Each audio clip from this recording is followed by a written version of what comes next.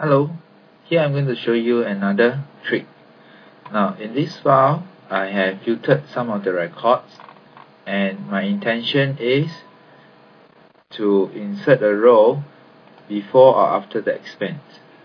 So what I'm going to do is I'm going to select the entire range here.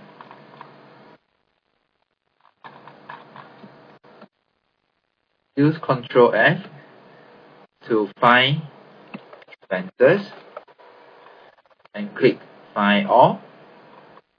Once I have all the results shown here, just click onto the Shift key and click onto the last record. Now all the expenses would be selected.